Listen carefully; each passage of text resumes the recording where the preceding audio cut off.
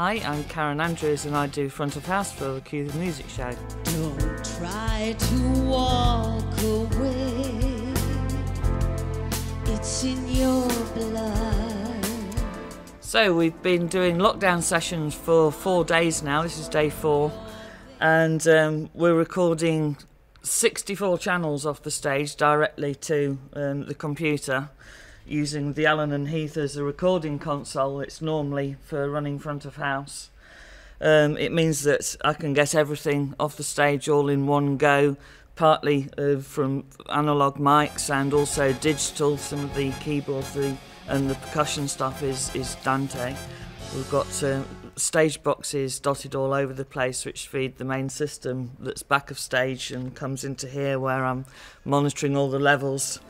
The Allen and Heath system makes it really easy because I can adjust things without it affecting what the guys are hearing on stage, and just monitor the levels, make sure that no one's peaking. It's very good.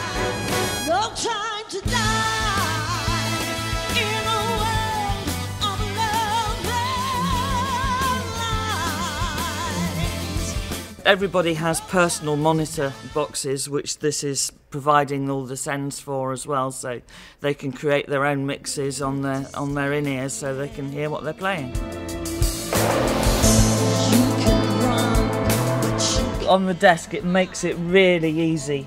We can just patch everything in one go. So at the moment it's in playback mode so that we can have a listen back to what we've already recorded. All the channels are coming off the stage into here, and it makes it really quick to patch everything backwards and forwards. So No time to die in a world of love. a normal show we're using round about 40 channels or so. So we have the smaller version of this one.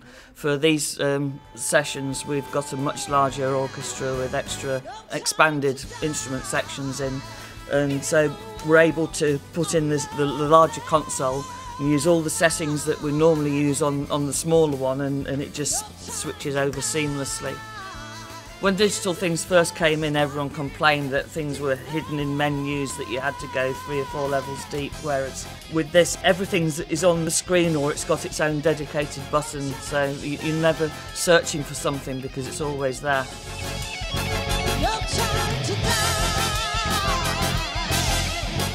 It's a joy to work with, is all I can say, really.